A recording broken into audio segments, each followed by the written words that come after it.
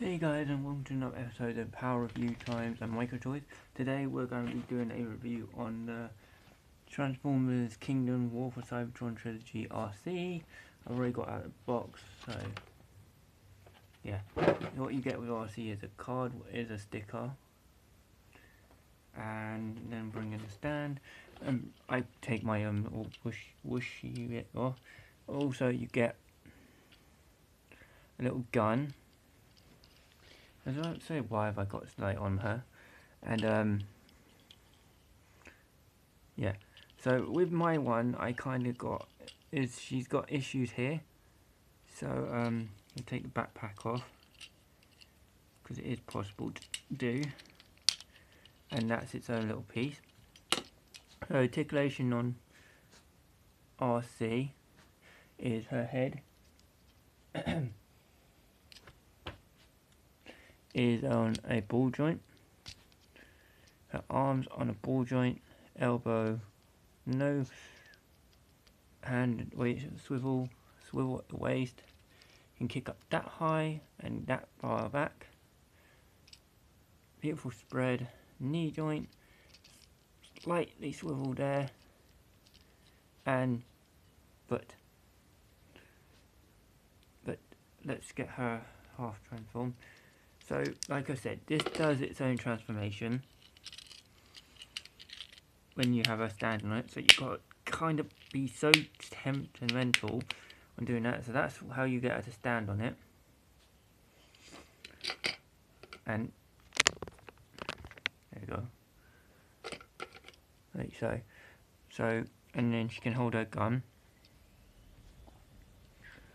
Like so. But this is a kind of a, what do they call it, a shell former. So what you need to do is turn her head around, pull this whole section up, mind that out way, get your nail in there and get the wheels out, like so. Get the wheels all the way up, then get this part and grab this little clip here and push these in.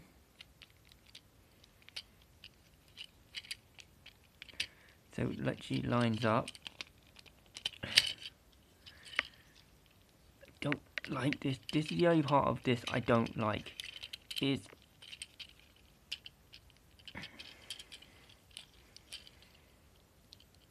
there we go.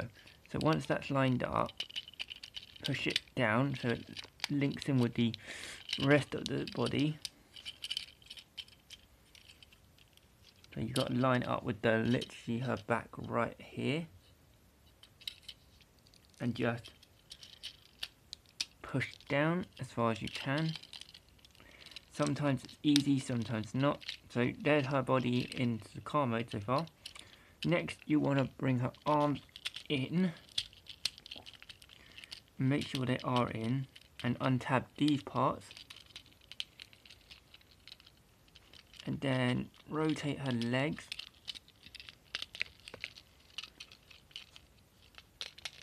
and push them up, like so, trying to keep the body still. And then on the instructions it says you've got to push these to the side, and then literally, I always do this though, I always do it from the bum, like turn her around and do it this way, because I always find out it's always better to do it this way when you line it all up. So once you've lined it up and tabbed it in, everything should just slip into place fine.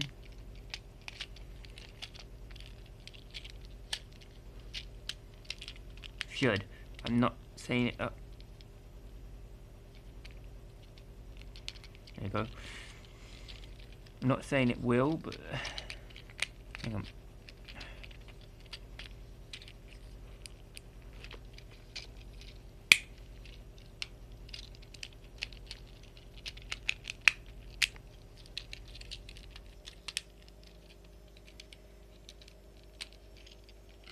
the gun can sit up here,